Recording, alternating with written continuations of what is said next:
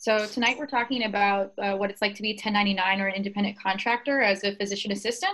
My name's Lianne Hahn. Some of you may have listened to a previous podcast I did with Savannah, but if not, if you're new to this, I'll tell you a little bit about myself. Again, my name's Lianne Hahn. I'm a practicing physician assistant. I graduated from A.T. Still University in 2014. Since then, I've opened up several of my own businesses. One of them is called Advanced Practice Provider Solutions. You can see there the website if you want to check it out, EMC Providers, and my own personal website, Lianne Hahn. I've been doing work as an independent contractor prior to being a physician assistant, probably since about 2009. So I do have experience for a long time filing taxes and writing things off as a 1099 outside of being a PA, which is still very similar, just the things that I'm able to write off look a little bit different. So an independent contractor is somebody who works on behalf of the owner or partner, such as the doctor's office or the doctor, who receive a W-9 tax statement and not a W-2 tax statement. And moving forward in the slideshow, I have some examples of what that looks like. When you're working as an employee, you're generally filling out a form that's called a W-4, which most of you are probably familiar with, where you write the number of exemptions and everything on the sheet. You'll put your name, your social security number, and then at the end of the year, when it's time for taxes, you get a W-2. If you work as an independent contractor, you're going to get something that is called a W-9, and then at the end of the year, you might get a 1099 miscellaneous form, but it just depends because there's actually situations where they're not required to send that to you. So this is what a W-4 looks like. I think everybody's familiar with this as long as you've been an employee in the past. This particular form is from 2007, but right now it doesn't look that much different. And like I talked about, you would put in your personal information and number of exemptions, which is how much money they're going to withhold. At the end of the year, when you get your W-2, this is what that looks like. This is an example of somebody's W-2. And you'll see on here, this is the employer's name at the top and then the person's name at the bottom. And then it shows how much they made and how much Social Security taxes, federal income taxes, Medicare, Medicaid were taken out from the money that this person made. So this is what I do. I work for a practice. I fill out these forms. I get a W-2, go to my tax person, and he does it.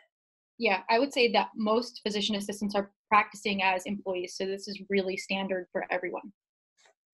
So if you're hired as an independent contractor or you start your own business and you're an independent contractor, you would complete a W-9. And this looks different than the other form because on here you're not putting a number of exemptions. At the top, you're going to be putting your business name, which would be your LLC or your S Corp, and you would check which one of these boxes that applies to you, and you're actually going to put your EIN and probably not your Social Security number on this form, because when you get your tax forms, you want it to be addressed to your business and not yourself, because otherwise you'd have to file it a little bit differently. So this is a 1099 miscellaneous form. So at the end of the year, you would get one of these. And the difference between this and the other form is you see that nowhere on here does it show Social Security was taken out. Nowhere on here was Medicare, Medicaid stuff taken out. Basically, if you're paid $50 an hour, you're getting 100% of that $50 an hour sent to you. There's absolutely nothing being taken out of it. Which is different. Obviously, if you were told that you were getting $50 an hour as an employee, you would expect that you wouldn't be taking home exactly $50 an hour times however many hours that you work. There would be a little bit less money. But you still pay taxes, right? You do. Okay. Just a little bit differently. You have the ability to write off different things that employees can't write off necessarily. And so you're able to maximize your deductions. And hopefully in the end, if you do it right, you would make more money than the employee would. Like I mentioned before, not all clients or employers are required to send a 1099 miscellaneous. It's actually the responsibility of the independent contractor to keep track of their own income. And you want to keep track of that whatever way works for you. For me, I keep it in an Excel sheet. I know exactly how much I've been paid from each person. So at the end of the year, there's no guessing game as far as how much money did I get from each client throughout the year that I worked for. So what does it mean tax-wise? Like I said, it means that the doctor or your employer, whomever that is, does not withhold federal, state income taxes or make payments to Social Security, unemployment, or workers' compensation on your behalf. You are technically responsible for all of that, which sometimes scares people because they don't understand how that works. And if you do get a payroll company to do this for you, then you don't even have to worry about it because it's automatically done. So it's really not as scary as it looks. So what are considered business expenses? As an independent contractor, you can write off a lot of different things. So I tried to make a nice list of things that you can write off as a physician assistant. And that would be CME costs, travel, hotel. Sometimes when you're out at a CME event, that might include your meals, entertainment, your flight, professional magazines, journals, publications, even your apps, up to date, Epocrates, anything that you have to pay for that would be something that you utilize or would be educational, having to do with being a PA, you could write that off. Scrubs, white coats, anything that would be considered a uniform, even if where you work you wear a polo and it has a logo on it, anything that's a uniform would be included there. Any devices that you use for work, stethoscopes, otoscopes, ophthalmoscopes, anything, any products that you're using, if you have to buy syringes or ear curettes, blades, anything like that would be included. Pager, cell phone, computers, iPad, any electronic devices that you use for work can be written off. And I believe now things have changed where you can get a new one like every year. Any fees that you're paying your accountant, sometimes your accountant fees can be well over $1,000 and you can write those off. Payroll fees, if you're hiring a company to do your payroll or if your accountant's doing your payroll, you can write those off as well. Medical staff dues, if you're on staff at several different hospitals, you're going to have fees that come due every once in a while. You can write those off. Licensing fees, DEA, your cell phone bill, your internet bill, office space, even office space within your own home. They calculate it by like square footage. Office space renovations, business lunches, dinners, meetings, your malpractice policy, and any marketing materials, whether that's business cards, flyers, posters, your own website, whatever that might mean. But there's a lot of other things not even on this list that could be expansive as far as the amount of write-offs you can have. So as an employee, so you're not expecting, no one's going to pay for this for you. So as an employee, like I get a CME budget and they pay for a white coat every year and my licenses and testing and all that. So you're covering all of that from basically your salary that you're getting from them. Technically, but you can write it off. In some situations where I've been a 1099 and the hospital will still give me a white coat. Okay. And, sometimes the client or whomever can determine whether or not they want to give you a stipend, just like a lump sum of money that you may use towards any of those things. Mm-hmm. So it just depends. You definitely won't get the same benefits as an employee because if you were, then you would be reclassified as an employee. Right. But there is a way to still get something. Okay.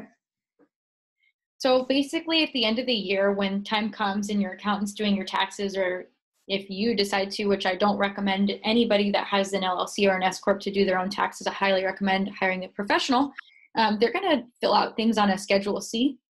And this is what that looks like. And this is kind of where they delineate expenses and writing things off is on this Schedule C. And just to be clear, I'm not an accountant. I don't have an accounting degree. But again, I don't pretend to be a chef. I don't pretend to be a mechanic, a plumber. So I know at the end of the day, because I'm not an accountant, the best thing for me to do is to seek out their resources. And I feel that when I hire an accountant, I'm able to find a lot more loopholes or write more things off than I would have had I been at home doing my own thing on TurboTax. So that's the second page of a Schedule C. So how do you know if you're being hired as an employee or an independent contractor? So basically you just want to ask. Sometimes the terms may not be clear. I've seen PAs hired as both. You want to look at the contract, see does it spell out that you're an employee or does it actually say that you're an independent contractor? If you're not sure, there's somebody that should know within the company, whether that's HR, an office manager, or the doctor. It is possible to negotiate being 1099 instead of being an employee. I think when people think of negotiations, they often just think about salary and what they're getting paid, and not necessarily that they can negotiate language or terms of the contract or things other than salary. And one of the things that sometimes I like to negotiate is being an independent contractor instead of being an employee. So being an independent contractor doesn't eliminate the opportunity for some benefits. There are some clients who may cover your malpractice or still give you paid time off, but it's generally not going to be the same as what an employee is getting. It may look a little bit different, however they decide to organize that. You definitely want to know who's responsible for paying the credentialing fees, licensing fees. Are they reimbursing you? Are they giving you a lump sum? Do they expect you to pay for it? And are you just going to write it off? Can I ask you a question? Sure.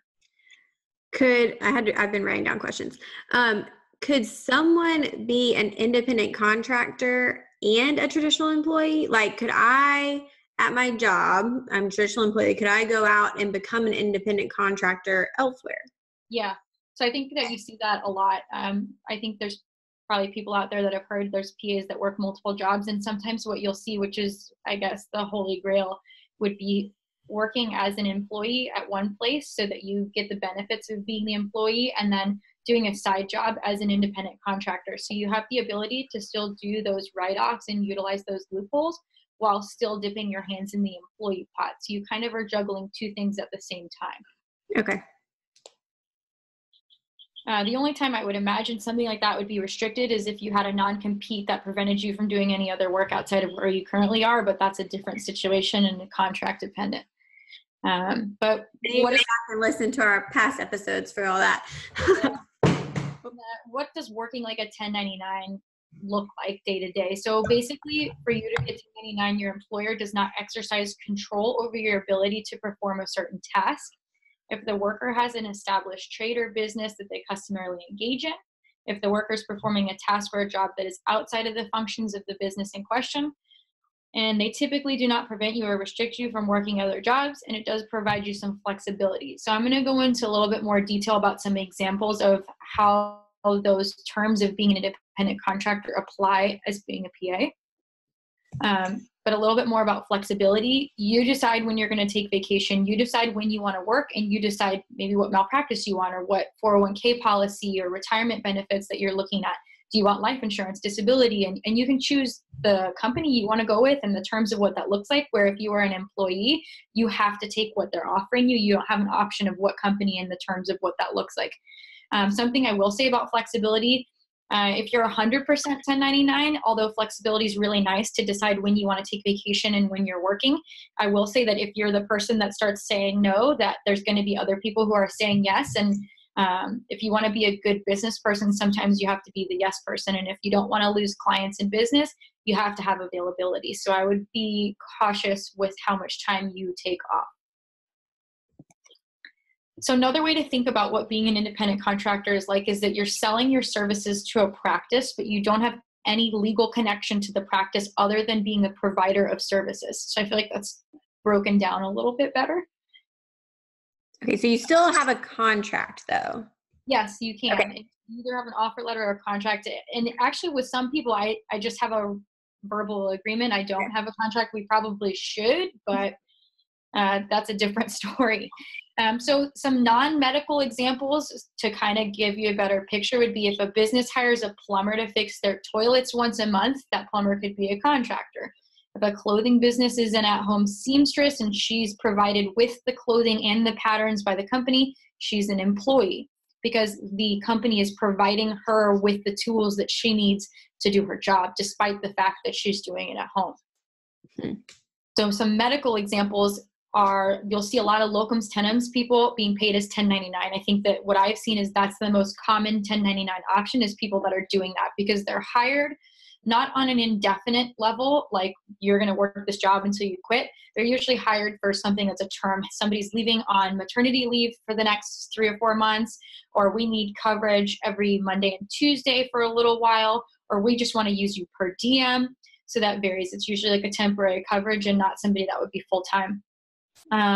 Or a physician contacts you to periodically round on their patients in the hospital as a per diem. This is pretty similar to what I do.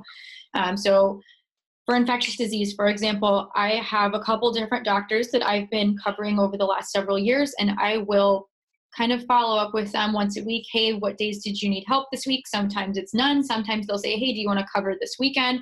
Or hey, I'm going on vacation on these days. Can you see my patients on these days? And that's kind of how we coordinate. It's not a set schedule. It's very random, and sometimes it's very last minute. The good thing is that I decide when I'm going to show up in the hospital and round on the patients. However, I recognize as a physician assistant that there are certain hours that would be appropriate for me to come around on the patients. And so being a professional and recognizing what those are, I do show up at reasonable hours. So I have the ability to show up when I want, leave when I want. If I wanted to see 5 patients at 9 in the morning, and then I leave for lunch with a colleague, and then I come back and finish rounding, I can do that. And then when I'm done seeing my patients, I can go home. I'm not obligated to staying somewhere on a shift. My physician is still available for me to consult with them or for me to ask questions or discuss cases. It doesn't mean that I'm working independently, because as of right now, we're not independent providers, we're dependent providers. Mm-hmm. Being an independent contractor just has to do with my taxes and how I'm being paid. It doesn't have to do with working independently. So I still act as any normal physician assistant would, I'm just paid a little differently. So the physician assistant, or the doctor's not telling me this is how you need to do this, and I want you to show up at this time, and kind of telling me what to do. They're not telling me how to write my notes or do my job. I do what I do, and they continue to contract me on an as-needed basis. So does he call you mostly if he's going out of town, or if he's slammed and has a ton of patients? Like, where do you come in and he goes, I need Lianne Tuesday? Basically, most of the work that I get is, if you're willing to do things that other people don't want to do, you're always going to have work, right? So a lot of my work is weekends and nights, and then when people go on vacations and holidays. I would say those are the busiest times for me where I find that I would get the most work. During the week is usually saying that the doctors I work with are very busy at other facilities, so they want me to cover one so that they can focus on the others. It just kind of varies, but I'd say for the most part, I'm covering weekends, holidays, and vacations, and then during the week as needed, depending on how busy their census is. So other examples of like a medical independent contractor would be people that are doing call coverage positions. I know this is like kind of a relatively new concept, but I know like United Health, Team Health, there's a lot of different companies that actually use remote providers, and even different hospitalist groups where they have PAs or nurse practitioners who work from home to do call coverage. And basically what you're doing is you are doing all of the emergency room admissions, you're answering floor calls from nurses, or maybe you're covering skilled nursing facilities or ALFs, and you're taking all the calls from them. Basically, it's not considered important for daily workflow in the business, which is something else that the IRS looks at, because the physicians or other advanced practice practitioners are providing rounds on the patients during the day if you're covering at night. So what you're doing isn't really having to do with their normal daily workflow. You're just covering the call, because again, this is something most people don't want to do. So it's easy to cover call for people because nobody wants to stay up all night. So you technically decide your own schedule. So often with these call coverage positions, it's like 7 on, 7 off, or some combination of that. And between the two different providers or multiple providers, they organize a schedule between themselves. And you could say, hey, I'm going on vacation on these days. Can you cover? Or I can't do this day.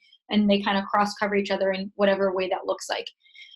Generally, you cover your own malpractice, or sometimes the client will cover your malpractice, and then you deduct costs associated with this type of work would be maybe your computer, your phone, home office space, things like that that we discussed before.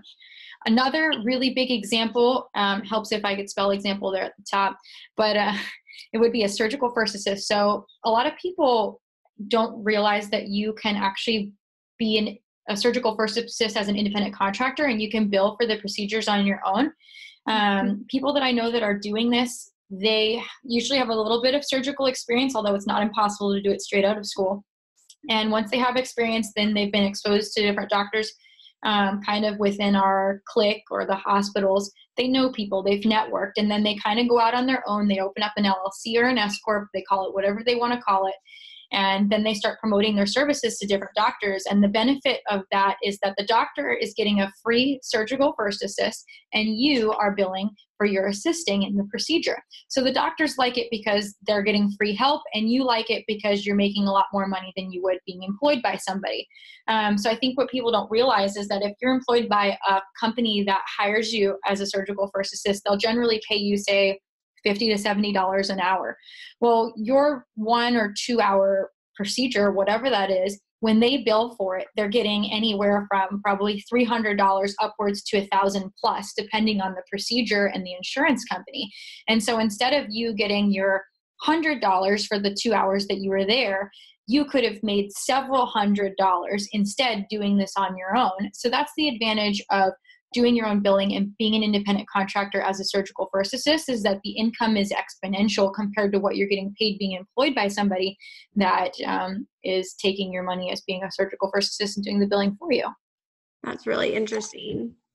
So often people I know that are surgical first assists, they clearly make their own schedule because they know I have a bariatric surgery scheduled at 8 and they have to give some buffer time because sometimes it may run over or behind. And then they'll do another procedure at like 1 and it'll be with a plastic surgeon or somebody completely different. And they hop around hospitals and they hop doctors, or they find a consistent doctor that they work with regularly. And they just kind of have this joint relationship where they provide the surgical assist services, but they bill on their own and the doctor doesn't. So it's beneficial to both parties, but oftentimes if you work in a surgical setting, say like I used to do bariatric surgery and I did office, I did hospital rounds, and I did surgery, not only is that doctor making money off of me seeing patients in the office or rounding on the patients in the hospital, but he's also billing for my first assist services and making a lot of money off of me doing that. So I think it's important to know your worth. Okay. So I had a question.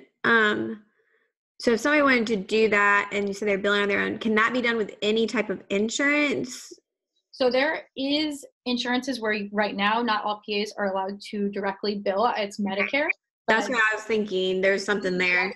Submitted a bill or a law or something that we're trying to pass that allows PAs to do direct billing with Medicare. We are the only providers right now that are not doing direct billing with Medicare. Even nurse practitioners are allowed to. So for you to do a surgery that was Medicare and bill them, you actually have to have a doctor that is employed by your company, whether it's like 1%. It doesn't mean you have to pay them, but they just have to be part of the company as whatever percentage. And then you would bill under them to get money for that. Or the surgical first assists are just flat out turning down Medicare cases so that they don't have to bill them.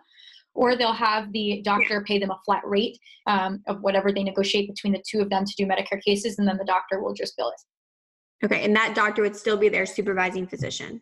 Correct. Each time that a surgical first assist goes into a case, that surgeon that they're with is technically their supervising physician. As they bounce around from case to case and it changes, each person would change roles. So there is something called being reclassified. If somebody makes you a 1099 and you're not really a 1099 in the eyes of the IRS, they can reclassify you as an employee. And this can be really big deal for businesses because they will owe a lot of money to the government and to you because basically you're paying all those extra taxes and things that they weren't, and they are avoiding certain legal liabilities by making you 1099 instead of an employee. So you really have to be careful of, are you an employee or are you an independent contractor in the eyes of the IRS? So businesses can incur penalties and fines if they misclassify somebody. You have to be careful of how much control the employer or client has over your work. Many employers and clients hire 1099s to avoid paying taxes, having certain legal issues, benefits, and it doesn't mean that it's right. And there's different employment and labor laws that apply to someone who's an independent contractor versus an employee. So again, how does the IRS look at that? They want to know whether or not the employer has control over the work you're doing. Do they have control over how you're doing your job? Do they provide training to you? Is the employer making you work set hours and schedules? Like you're going to work Monday through Friday, 40 hours. These are the days you work. This is when you're going to be at this place. That sounds a lot like an employee to me. Whether the employer has financial control over the worker or whether the worker is invested in your own business, you have other clients and you're not dependent on the employer. Like I mentioned, I've got many different clients, which are basically just different doctors that contact me for per diem coverage. So it's not like I have one big nest egg that I'm completely reliant on. I have a lot of different income sources, but that may look different for a lot of different people. I would imagine somebody like a surgical assist, for example, has a lot of different doctors that they may assist and that may contact them for help. So they also look at the relationship between the parties. Is the contractor working on projects? For example, like I said, a woman that's on maternity leave and leaving for 4 months, that would be your project that you're doing. It's not an indefinite term like an employee until you guys terminate your contract. So employer penalties. If you are classified wrong, the IRS might make them pay back payroll taxes, workers' compensation, overtime, and other things. Penalties and interest. Penalties can be as low as 20%, which is a lot to me, but of the FICA that should have been withheld, and 1.5% of wages. Okay, one question. So let's use my job as an example. So I have a set schedule Monday through Thursday that I come in. I'm supposed to be there around 8, get there at 8:15, and have a set schedule of patients. So I'm an employee. For me to become an independent contractor, I would have to say, okay, so I'm going to come in, work the days that I want to work and set my own schedule. And you guys don't have to give me benefits. Basically, you would have control over when you come and go out of the office. You would have control of your schedule and tell people like I'm going on vacation on these days, or I'm not available after 3 and things like that. You would have more flexibility in what your day-to-day looks like. And it may not even work in your situation because yours is considered like indefinite. Right. I still see a lot of people that are hired that way. And is the IRS actually going to find out? Are they going to get in trouble? I would say in most cases, no, I don't think that people are finding out. I see contracts like that all the time when we do contract reviews through my company. Mm-hmm. Is it possible? Of course, anything's possible, just like you getting sued for malpractice. It's not a matter of if, it's a matter of when. So I think it's just being really cautious and careful about what you're signing and understanding what all those things mean. Yeah. So for a traditional job like mine, it's not exactly practical, but I've seen it. Huh? I said, it's not super kosher, but I've seen it. Yeah. So does it work in every state? It actually doesn't. And I don't remember which state it was exactly. I want to say it's somewhere in the Midwest where they actually specifically have a law that states that PAs cannot be 1099 in any way, shape, or form. So there are some states, I'm not familiar with how many, but I don't think I would say it's a majority. It's a very small amount of states that currently prevent PAs from being 1099, which is problematic. And I do hope that those associations are actively working on changing that. So something to look into, definitely check the laws within your state to make sure that you can work as 1099 or independent contractor. California, I know, recently made some changes to the independent contractor laws, and the Supreme Court changed the guidelines on what identifies somebody who's an independent contractor. So there are changes that are happening in each individual state in regards to independent contractors. So it is important to kind of be up to date with your state law or check in with an accountant or an attorney just to make sure that you can do that. Because like I said, even in that state that doesn't allow PAs to be 1099, I know that there are somehow companies that are hiring people as 1099 in those states. So how they're getting around that, or if they're even legally allowed to do that, I don't know. I'm not an attorney, but there are people doing it, and it doesn't mean that it's right. So people often want to know, should I be an employee or 1099? And I would say that this shouldn't be a huge factor in your job hunt at all. Again, at the end of the day, it just has to do with how much money is on your paycheck and how you're being taxed. 1099 might be problematic for you if you're not very good at being organized, because it does require for you to keep receipts and keep track of income and things like that. So at the end of the year, when you do your taxes, that you can maximize the deductions and not owe a ton of money. As a general rule, people say that you should have a higher salary as 1099 to make up for the things that you're losing. Some people would say that that's about 10%, but if you didn't, again, at the end of the day, if you are getting paid the same as a 1099 as somebody who is an employee, I would say that you would still make more if you did it the right way because of the amount of deductions that you're allowed to have. And actually the new pass-through law that was passed by Donald Trump, if people are more interested in that, I would say do some research, because I'm not going to go into that more in depth. But it was something that was passed that does help people that have an LLC or their own business write off a little bit more money than we were. What was that called? It's called pass-through. Pass-through, okay. So question real quick, and you may go over this in the next part, but so to be a 1099, you pretty much have to have an LLC or something set up, right? You don't have to. So there's people who are 1099s that just file as independent contractors and then they don't have an LLC. And what happens is they lose a lot of the benefits of some of the loopholes and the pass-through. They would not be able to do any of that, and they don't get to maximize their deductions the way that somebody who actually has a business would. Gotcha. So not setting yourself up as an LLC or an S Corp may actually put you kind of deeper in the hole as a 1099. So I would call that not doing it right. So if you want to do it right and maximize your income potential, you definitely want to set up an LLC or an S Corp, which can be done by an accountant, an attorney, or there's definitely business consultants that can do it. My company does it. You can do it yourself, but if you're not comfortable with doing it, I definitely recommend consulting a professional. Is there a better option between LLC and S Corp in your opinion?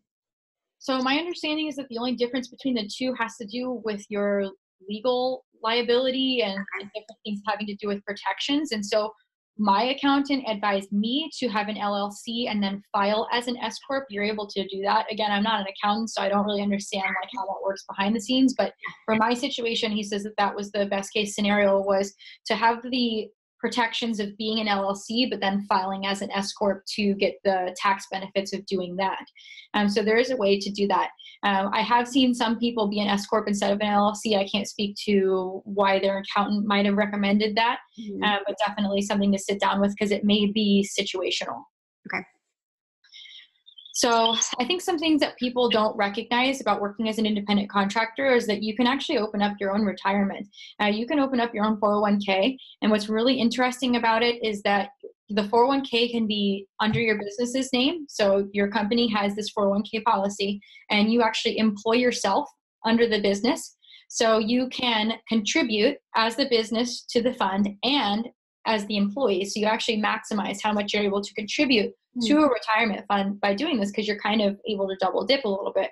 So that's those have a really high max, right? Correct. Or you can do like an individual one, which is called a SEP IRA.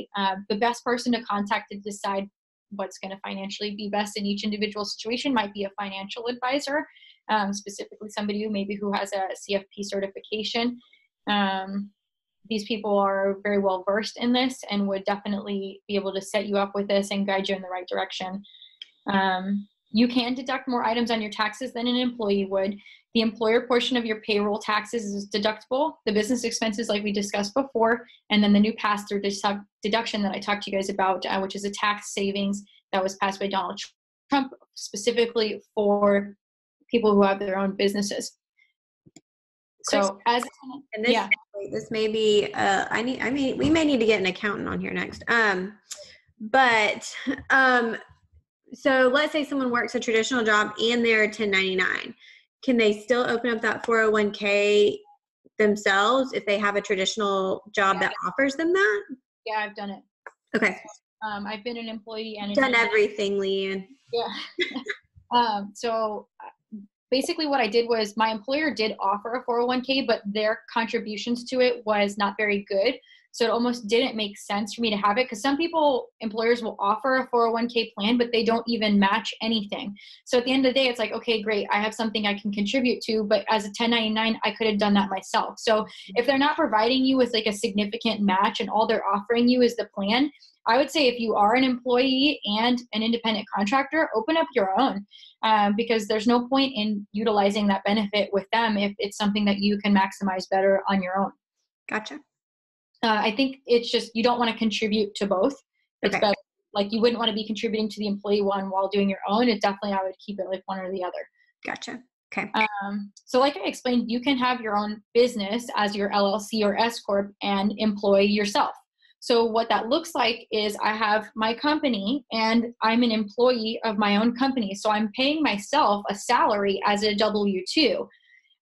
Typically, it's recommended that you pay yourself a lower salary than the total income of what's coming into the business. So if a business is generating $400,000, you don't want to pay yourself $400,000. Maybe you'll pay yourself $70,000, and you're going to get taxed like a normal employee would on that $70,000, and you're going to get the same forms that an employee would at the end of the year and fill out all the deductions and things like you would being an employee. And so at the end of the year, you're going to be doing business taxes and employee taxes, individual taxes. So you have both. And this is where it gets kind of complicated. And it's like, I'm not really sure I would recommend you doing this yourself on TurboTax. You probably should get an accountant because they're going to help you do both your individual and your business taxes. So then you say, okay, well, if I'm only paying myself $70,000 and my company made $400,000, how do I get access to the rest of what's sitting in my bank account? And basically you would pay those out as profit sharing or dividends. Right now, profit sharing is the better way to do it based on the pass-through deduction that was passed. It just depends. I would consult with an accountant as far as what they think is the better way to do it. And so each month you can decide to send yourself an extra $10,000 every 2 weeks or once a month, or however you want to do that in whatever amount you want to do it, you decide. And so it just comes through as profit sharing or dividends instead of your salary. It just looks different. So you're still getting the money. It's just coming a different method. Okay. So It's over my head. basically you're putting yourself on a payroll. So most people are familiar with a company like ADP. So if ADP is doing your payroll, I'm going to tell ADP when I log into my ADP account, pay Lianne $70,000. So every 2 weeks, it's going to take out whatever my salary would be and the taxes, and I'm going to see that money disappear from my business account. And then magically, after all the taxes are taken out, the remainder of the money is going to plop in my personal account, just like it would if you got a direct deposit from your regular job. Except I can see that money because the job is my company. So I know when it's coming out of the business account and then going into my personal account. And then I will set up something where it moves, say, an extra $10,000 every 2 weeks from my business account to my personal account, except it's labeled as profit sharing. I don't know what profit sharing is. Basically, it's just saying like the extra money that the company's making after they've paid expenses is profits. And as an employee or owner of the business, you're eligible for profit sharing. So you're eligible to get a piece of that pie that's left over after the expenses are paid. It's just, but it's not considered salary. Nope, it's taxed differently. Okay, cool. So that's why you kind of do a little bit of both. And the reason you want payroll and paying yourself a salary is more so to help avoid being audited and things like that. So it's a good idea to do that. So there's kind of a paper trail of you being an employee and taxes being taken out. That's kind of the purpose of that. And then the profit sharing has to do more with utilizing the benefit of the pass-through law that came through so that you pay less on that money. So a question I believe that you were sent was, how much more does the average PA make as a contractor versus a W-2 employee? And I would say that that varies greatly depending on your ability to manage your finances and stay organized, because you're going to see when you ask this question on like a PA forum, people go, oh my gosh, don't be 1099. I had to pay so much in taxes and I owed all this money. And I would say that those people are probably not educated in how to properly file taxes or be a 1099, because they probably didn't set themselves up as an LLC or an S Corp. They didn't maximize their deductions. They weren't saving receipts. They don't understand I can write off toilet paper and paper towels for my office. I mean, simple things like that people aren't writing off at the end of the day that would have saved them many thousands of dollars, and they might have made out better as an independent contractor than an employee. So I think it's all about doing it right and how well do you do it. And I think you'll do it better with an accountant. So on average, like I said, depends on the person. You're looking at 0 to probably 30% or more, depending on your accountant and your ability to stay organized and write things off. 0% for people who are not doing the 1099 thing correctly. So having a good accountant is going to help you maximize your write-offs, reduce the amount of money that you owe at the end of the year. And like I said, I 100% would not do your own taxes on TurboTax if you're an independent contractor. You need a professional that's going to come up with ideas and kind of pick your brain for more write-offs that maybe you wouldn't have thought of on your own. So another question that you were asked was, how do you even start? So this question was asked like 5 times. So this looks different for everybody. So you might actually be interviewing, and then the job offer that you're given is an independent contractor contract. You could start your own business, and then you would automatically be an independent contractor. So when I started Advanced Practice Provider Solutions, which has nothing to do with me clinically practicing as a PA, just me owning my business, doing resumes and cover letters and personal statements and contract review and negotiation and all the things that we offer on our website, that in itself is a business. And so me running that business and the income that comes through there makes me an independent contractor. So just owning your own business in any aspect, anytime you have an LLC for something, whether it's something you created on your own or something you're being hired for, you can be an independent contractor. I was an independent contractor when I was the rock star girl or the Budweiser girl, like working at the bars in college, right? So being 1099 or an independent contractor spans across many different fields, not just being a PA. And so it just depends on, are you offered the job? Are you creating a job? What are you doing it in? And for me, I created Advanced Practice Provider Solutions. I created EMC Providers, and then LianneHahn.com, which is basically my website where I'm contracted for per diem positions, or what I would say is like a staffing firm for myself to get jobs clinically as a PA. And then everything else I do is also considered 1099. So I have multiple 1099 sources coming through. Like I mentioned before, you may negotiate to actually be a 1099 instead of an employee. So sometimes it comes up that way, where you review an employee contract and you say, I'm not really utilizing any of these benefits, and this person's willing to let me be an independent contractor. So I think it may be more beneficial for me to ask them to switch me to 1099 instead of an employee, because I can maximize my tax deductions. And at the end of the year, I'll probably make more money. Then once you've have an arrangement with somebody, you kind of have to decide on a name for your LLC or your S Corp. You can call it anything you want, but it has to be available in like your state's system. So there's somebody that can check this for you. You can check it yourself. Come up with a name, see if it's taken. If it's not taken, then you can take it. And once you have the name officially, then you will get an EIN number, which is your employer identification number. That's basically the same thing as your social security number for your business. It identifies your business, and that's what you put on your tax forms.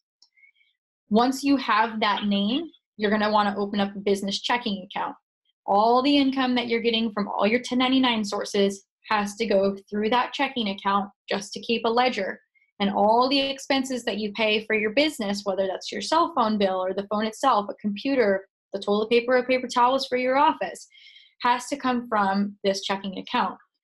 You may open up a business credit card where you charge those things to for the purposes of getting points, and then you'll pay it off from the business checking. That's okay too. And that your LLC and S Corp, that's created through your state, correct? Yeah, they're individual states. We'll have them set up, and usually accountants can do them, attorneys can do them, business consultants. My company will set them up in any state. You can do it yourself, but some of the language and paperwork might get kind of confusing. So you got to decide if you want to spend the time going through that, or if you'd rather just have somebody else do it that knows what they're doing. So when you complete all your tax forms for the different clients and people that you're working under, for them to send you your 1099 miscellaneous at the end of the year, they're going to give you your form, and you're going to fill that out with your business name, not your personal name, and your EIN, not your social security, because you want to make sure when you get the 1099 miscellaneous that it's under your business and not under something individual. You definitely want to make a connection with an accountant if you don't already have one who's going to be doing your taxes at the end of the year. I have accountants that I can refer for any state if anyone's looking for one. And then you probably want to set up payroll, like I said, maybe ADP, maybe your accountant, so you can shop around for different companies, just so that you have some W-2 income and some 1099 income by setting yourself up both as the employer and the employee. Okay, can I ask a question? Yeah. Okay, well, first of all, at the beginning, you mentioned sometimes you kind of have to chase down these forms or kind of do them yourself. Is that something that you've just found working with different hospitals and people, like they just don't? Most people that are familiar with employing independent contractors have these forms ready to go. Otherwise, I just keep a blank copy from the IRS with me, and I'll just submit it to whoever my client or doctor is that I'm working under, so that they have what they need from me to send me my tax forms at the end of the year. Okay. And then so taxes, you may have just answered this, but do you do them like monthly, quarterly, or just at the end of the year, you just do it all?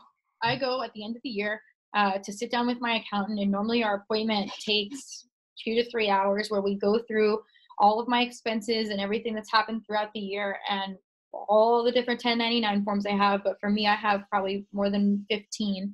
And we spend an expansive amount of time just doing my taxes. So it takes me a while to prepare for that day. But if you stay organized, it'll be okay. Okay. So let's see, we talked about that.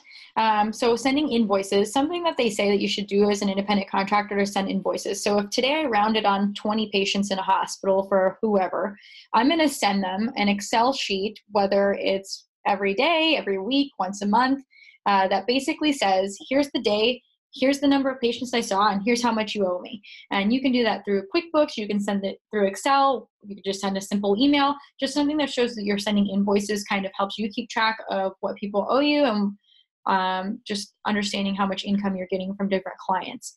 You want to save all of your receipts. And just to show you guys an example of that, I have how I save receipts, which is probably not the best method, but I'm very much like a paper person. I'm not super electronic yet. This is going to be quite entertaining. Oh gosh. So every single year I buy one of these.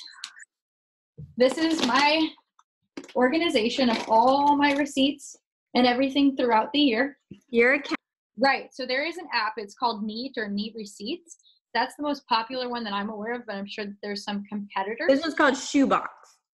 Okay. I haven't heard of them, but they're probably good. So there's different apps or companies where you can actually scan the receipt from your phone, and it's going to read and identify different things you may be able to write off or organize it for you on a program on your computer or on your phone, so that when you file taxes at the end of the year, it's a lot easier to find things that you can write off and organize things by different categories. So I definitely recommend getting one of those programs.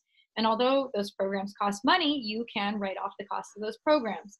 So that's what's really neat about that as well. And same thing with invoices. If you use a program to send invoices, you can write off the cost of that program. Again, decide if you're going to set up benefits once you become an independent contractor. Get in touch with a financial advisor to set up your disability, your life insurance, your retirement, or 401k if you decide that you want those things.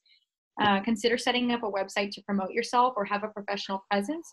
You can deduct the cost of the website as well. Maybe you want to have a logo created for your business. Find a graphic designer. You can write that off as well. Market yourself. Get business cards, flyers, mailers. Go to networking events. Create an event. Have a mixer and invite people. Anything that you want, and you can write those things off. And then you want to consider, like, for example, if you do surgical first assist, do you want to hire a biller that's going to do your billing for you? And then if not, is the client going to be doing the billing for your services? So in my situation, when I round on patients, I don't do my own billing. I'm given a flat rate per patient, and the doctor does the billing. Surgical first assist, most of them are doing their own billing. The doctor is not billing for them. So there's different things in different situations. You also want to decide if you want to purchase a business line, whether that's a separate phone or just a business number that gets forwarded to your phone. You can also deduct the expenses for that, and whether or not you're going to require a fax machine, which you could also deduct the expenses for. So questions that I hope were answered from my previous slides that I know that you were sent was, what was an independent contractor and why would a PA want to be an independent contractor? And really that just has to do with maximizing your deductions and at the end of the day, getting more money back and in your pocket and having flexibility. So I say get you someone who can do both. And we kind of talked about this. The best of both worlds is to have some of your income as an employee and some of it as an independent contractor. So the way you can write off all your work expenses that are required for your independent contractor job but are used for both jobs, like CME, uniforms, licensing, DEA, society dues, against your 1099 income, but you have your employer provide your benefits and the employer portion of the Social Security taxes. So if you can figure out a way to be an employee and do side jobs as an independent contractor, that really would be the holy grail of maximizing your tax benefits and write-offs at the end of the day. So if there's anything else I didn't cover, I'm sure you're going to ask me right now, or anybody else that thinks of something that we don't talk about, you could check out my website. I've got a blog on there that talks about different 1099 things, and then you can also contact me personally with any questions. We do business coaching for 1099 if anybody wants some more one-on-one assistance. So that's something to consider. Okay, and I'll link to that blog post in the description too. So, okay, my questions. Well, first of all, I have a friend who's an accountant, and the other day at my book club, we were talking about this because some of the people there own businesses, and I've always heard that, or accountants will say like, oh, you need to spend more on your business, But to me, that seems counterintuitive because then you're just spending money to spend it. So, but you kind of just said the same thing, like, I guess it's for the write-off purposes? It is. And then I would get creative about what things you're already buying that technically could be business expenses that maybe you're not thinking about, like laundry detergent. You need laundry detergent to clean your clothes. Are you getting dry cleaning? Like I said, are you getting toilet paper, paper towels? Did you just renovate your office space in your home for some reason? Anything like that. There's a lot of things that people don't generally think of. If I'm going out to lunch with a friend of mine that's a doctor and I'm talking to him about what I do in my business, that is something I can write off. That's a business meeting. So think about business meetings you're having with people or items that you're purchasing that you may be misclassifying on the individual that could be business. And I think an accountant could get more specific as far as what that looks like. Some people walking a finer line than others. So it really just depends. Okay. And you may have spoken to this too. How, as an independent contractor, do people get paid? I heard you say by patient. Is it hourly, like by day? What can that look like? Looks like 1,000 different things. Whatever you want it to be. Yeah, you can get paid by patient. You can get paid hourly. You can get paid a flat fee. You get paid whatever you're billing, and the insurance company reimburses you. So what I would recommend is, if you are stuck in an office, if you're an independent contractor in an urgent care or family medicine, in anything that requires you to be in an office and you have to be there between certain hours, whether that's a temp position or whatever that looks like, if you were stuck somewhere, you should be hourly, because you can't control the patients that are coming in and out of the door. You're not doing their marketing for them. You don't know if somebody's going to cancel. So doing it by patient may not make sense, because you don't know that there's not going to be a lull of hours where you're sitting there not doing anything and you still want to get paid for being there. So sometimes in an office setting, per patient doesn't make the most sense. I have seen some situations where you're getting hourly and then you are compensated per patient in addition to that if it does get over a certain amount and you're busy. So that may be something to consider. And then if you are hospital-based and you're doing patient rounds, whether that's in an ALF, a SNF, LTAC, a big hospital, anything like that, I would definitely say recommend doing per patient, not hourly, because you can control the rate that you're rounding on the patients, how quickly you see them, and when you're coming and going from those facilities. So if you can round on 20 patients in 3 or 4 hours, that sounds a lot better to me to get paid for 20 patients than to get paid for 3 or 4 hours. Because if you're making, $30 a patient versus getting paid $60 an hour, you can see where it financially wouldn't make sense to get paid hourly in those types of situations where maybe you're rounding. If you're doing surgery and you're a surgical first assist and you want to start your own surgical first assist company, 100% you want to bill on your own. You're going to make a lot more money billing out those services yourself. You don't want to let anyone else bill them out for you. You don't want to get paid hourly or a flat fee unless you are working with, say, something like Medicare, or maybe a surgical procedure that isn't reimbursed by certain companies. I know that there's some hand procedures that don't technically require a first assist according to insurance companies, so they will not reimburse for those procedures. And so if the surgeon still wants you to come in on a procedure you wouldn't normally be reimbursed for, you may want to ask that surgeon or negotiate with them a flat fee or some sort of hourly. Okay, cool. Have you found that certain specialties work better, or do you feel like any specialty area this is kind of possible? I think any specialty it's possible. I found in particular it's better for obviously surgical first assist. I've seen it in ERs. I have seen it obviously in the hospital. It works really well. And then anybody that's locum tenens. Okay, cool. Do you think this is something that a new grad could do? Or like you mentioned that there's no training involved. Do you feel like someone needs to kind of have some experience and background before they jump in, or? I think it depends on what you're doing. Okay. Some grads may be able to just say jump in an urgent care or a family practice and not really need much training, although obviously any training is recommended at any point in a PA's career. If you have experience and you can just jump into something and no one really needs to show you anything, great. I think, for me, it's been really beneficial being credentialed at multiple hospitals because I'm familiar already with all the different computer systems and EMRs that we use. So nobody needs to train me how to use the computers. Maybe they need to show me how they like to do things, because I feel like as a physician assistant, I consider myself an extender of the physician services. So I do like to replicate whomever my supervising physician is and the way that they like to do things when I'm seeing patients. So I may spend some time shadowing, maybe not training, with them to kind of gauge what that looks like and how they like to do things, or just utilize them by calling them or texting them and asking them questions. Then eventually you'll learn how they like to do things. Okay. Well, I think you've given us a really great kind of overview. To end, just since we talked about all the kind of good things and positive, and you've made it sound a lot more clear than what I thought. But what would you say are the downsides, or what scares people away besides just not knowing what to do? I mean, why wouldn't someone want to do this?